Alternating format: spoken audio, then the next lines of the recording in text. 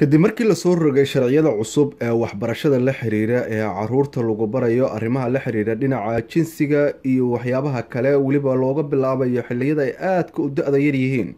ayaa waalidiin aad u badan oo ku nool wadanka UK waxa ay bilaabeen in arintaasi ay si weyn uga soo horjeestaan waxaana ka dhacay wadankan mudaharaadyo aad u culus oo arintaasi lagu diidan yahay taasi oo looga dalbanayay qeybta waxbarashada ee wadankan UK in ay ka saaraan sharciyada qaar oo ay ku soo kordhiyeen xilliga waxbarashada taasi oo ay ka mid yihiin in caruurta dadka doonaya aysan kala bixi karin iskuulada taasi oo markii hore loo ogolaa ardayda xilliyada wax la barayo in waalidiintu ay awood u leeyihiin in caruurtooda ay kala bixi karaan waxbarashada maadada aysan ku qanacsaneyn balse hadda laga dhigay mid qasab ah oo qof kasta ay tahay in caruurtiisu ay dhigtaan arintaasi waxaa sidoo kale si weyn uga carooday Soomaalida ku nool wadankan UK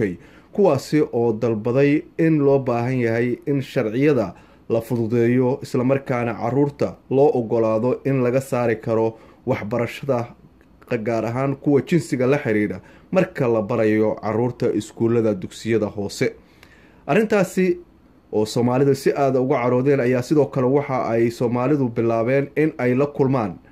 community-da kala duwan ee wadankan iyo waliba dadka ay qusayso arintaasi ee la xiriira dhinaca councilka oo lagu soo wareejiyay qaabka ay wax u dhigayaan iskuulada marka la joogo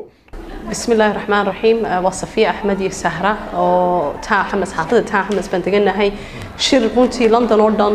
لقى إمادي بان قبل نيمانتا وكل صابسن أرن آد والدين توجا ورسنيهين يرنتي كبقنا يان وكل صابسن wax aan diinteeda ma dhaqankaygu aan ogolaanin marka maanta gabar ba ka timaaday dadkii policy-ga laftooda sameeyay timi gabar la yiraahdo Kate Smith way la hadashay waalidiintii fursad bay heleen waalidiintii inay wax jawaaba ay weydiiyaan. Okay, so now I will start and talk a little bit about what's going to be taught in the new curriculum. But I don't want to talk for too long. I want you to have everybody to, well, not everybody because there's a lot of people here,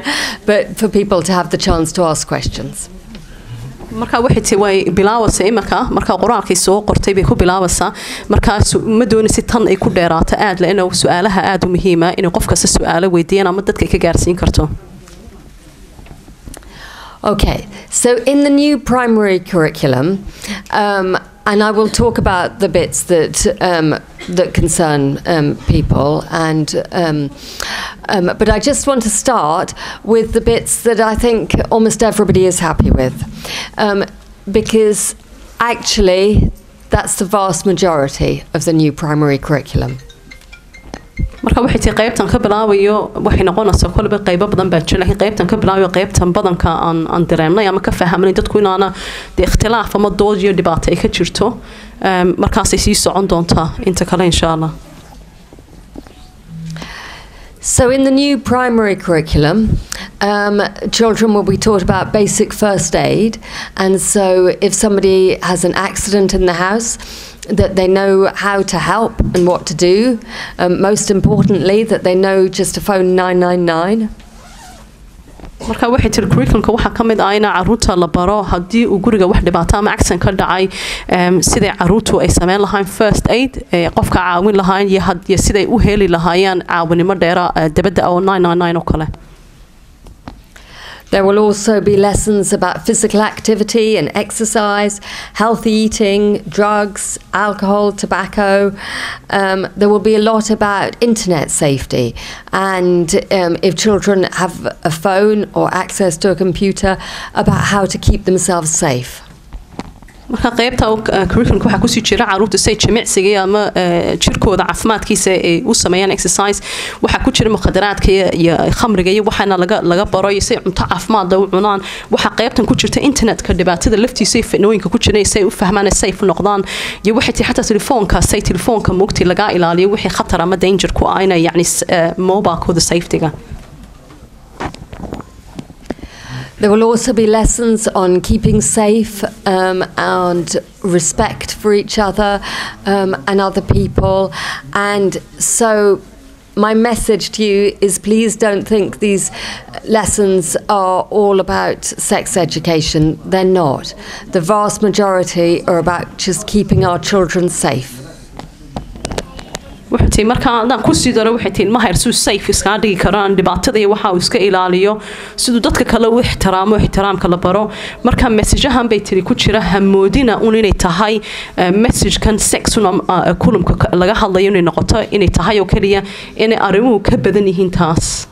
arrimo kale oo ka sii muhiimsan ama ka sii weyn jiraan. Children will also be taught about puberty and how their body changes as they get older. We need girls to be taught about having periods before their periods actually start. We have children in the borough who get very, very scared when their periods start and don't know what's happening to them. And we need to take away the fear and explain. marka waxay tiri puberty waa ilmaha yar markuu uu jirkiisu isbedelo ina caruurta la baro waxay tahay macnaheedu waxay tahay marka tusaale ahaan bay tiri hablaha yarna xataa intaana caad oo kale helna la sii baro say baqdinta laga saaro meesha waa caruur badan baan aragnay oo aan waxaan ogeyn soo socday marka ku dhaca hadhowta ka naxa ama aan ready u ahayn. Children will also be taught about the main names for the sexual body parts. And the reason for this is to keep children safe. marka waxay tiri waxa kala barana caruurta yar waa jirkooda qaybaha kala gaarka waliba qaybaha hoose inaan barna magacayaashay ay yihiin sidii maxay inuu ilmaha yar uu safe u noqdo uu garto waxaas iyo hadda hadalka yani ama safety ay u noqoto. We know, for instance, and it's very difficult to talk about, but we know that sexual abuse is really common. And so we want children to feel protected, that if they've been abused, they have the language to report that abuse, to tell a trusted adult that they've been abused. marka waxaan ognahay bay tiri ma jeclaan ka hadlno laakiin caruur la farxumeey way jiraan marka ana caruurtayada aan siinay intaana wax ku dhicin inaan siino fursad ay u garanayaan kelmadaha ay u baahan inay sheegaan ay yiraahdaan halkan ba ay jirka gartaan qaybaha hoose magacayaashiisa say maxay ay difaac ama qofkii weyn ay u waramayaan inay u waramaan. We need to teach children that their private parts are their private parts, nobody else's. We work with the NSPCC in a lot of schools that run a really good campaign called the PANTS campaign.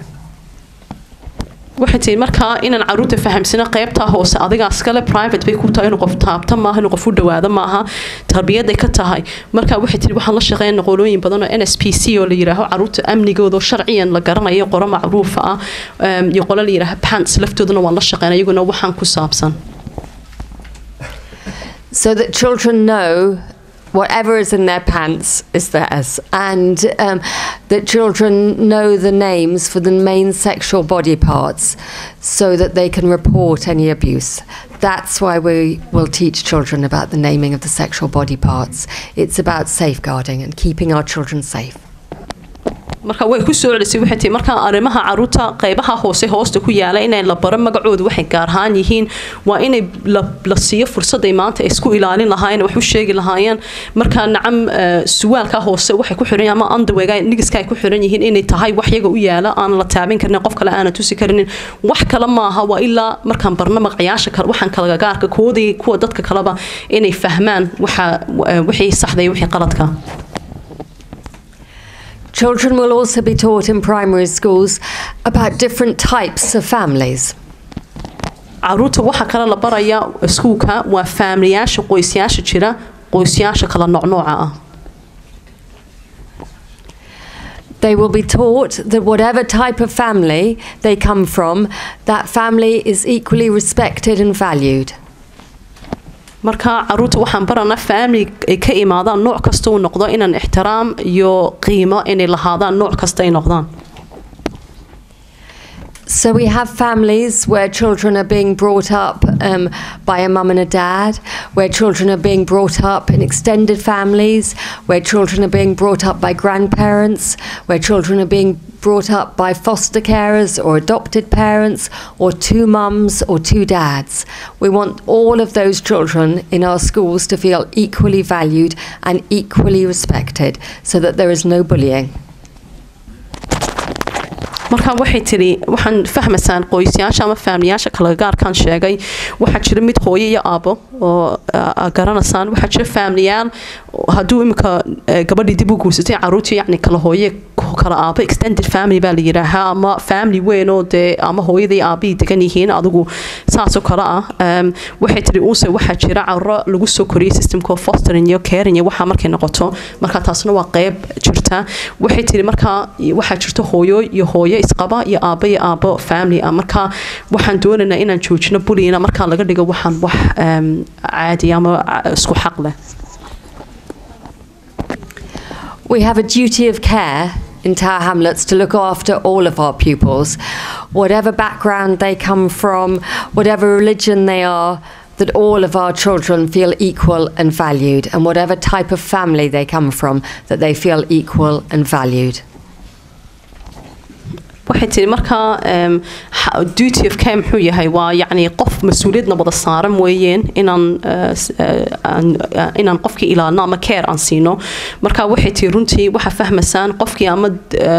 background kama dhaqanka doonaya ka imaadaan yani ha imaadaan ama diin ha ka imaadaan ma family gaar ka imaadaan qof kasta lahaado equality yani xaq inay lahaadaan iyo qiime inay lahaadaan macnuhu yani meeshii ka imaadaan bay isku qiime iyo xaq lahaadaan. I will be really frank and honest with you. I think when I talk to groups of parents, there is quite often a lot of concern that children in primary schools are going to be taught very graphically about sex, and they're not. They're going to be taught about relationships.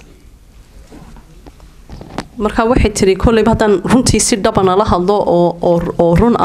waxaan nagu oran lahaa dadka waxa ka dhaadhacsan in caruurta la tusayo wax graphic markaas wuxuu yahay wax graphic waa wax de qaawan iyo waxa inay daawanayaan waxa saas ka dhaadhicinay laakiin waxay tiri waxa ma tusana ciyaarka ujeedadu taamaha ujeedadu waxay tahay in caruurta barno relationship labada qofood nooc kasta ay noqdaan waxay yihiin si isla dhaqmayaan.